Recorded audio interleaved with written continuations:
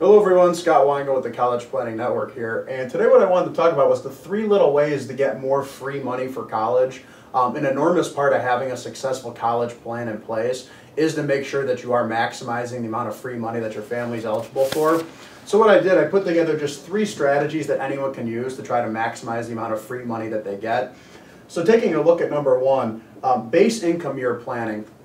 Basically January 1st of your child's junior year till December 31st of their senior year, that's what's called the base income year. That's the year that the schools will actually scrutinize everything that you do. So you got to be careful in this year. Assets count against you, but income counts even more so when schools are distributing financial aid. So in that base income year, you really want to avoid retirement distributions or any kind of large capital gains.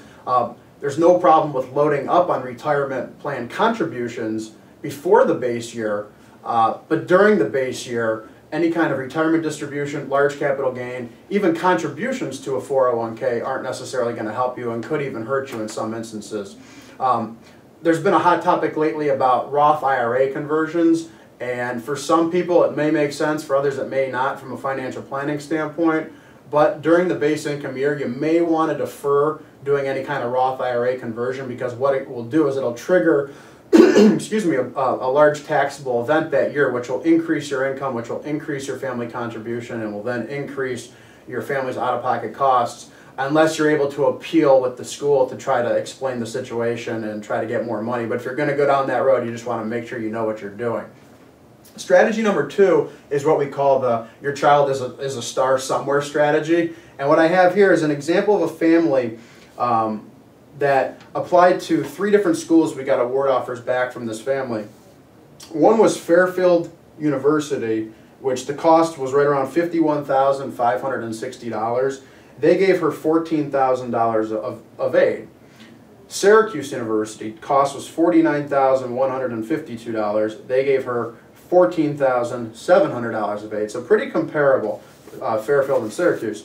Then there was Villanova. Villanova came back. They're $50,340. They came back with an aid offer of $39,530, which is far greater than the other 2 schools. Now these are all 3 good schools, $50,000 a year type schools, yet one came in just far and above the others. So that school, Villanova in this instance, really wanted that student far more than the other 2 schools did. So what we say is your child is a star somewhere, and that's why you always want to apply to different schools and just make sure that you pick the school that's not only the best fit for the student that they're going to be happy at, but the school that's also going to come back with the most amount of free money for your family, because they really want your student and are willing to pay to get him or her to go to that school.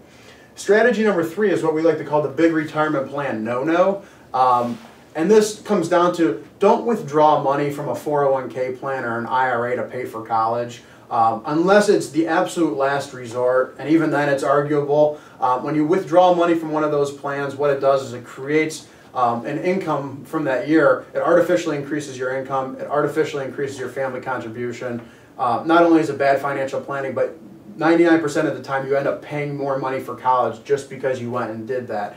So it's a very common mistake. We see people do this all the time. So just keep that in mind. You're better off delaying those contributions until after college, if at all possible. So there you have it. 3 little ways to get more free money for college. Once again, I'm Scott Weingold over at the College Planning Network. Don't forget to visit us at www.collegemadesimple.com. Thanks and have a great day.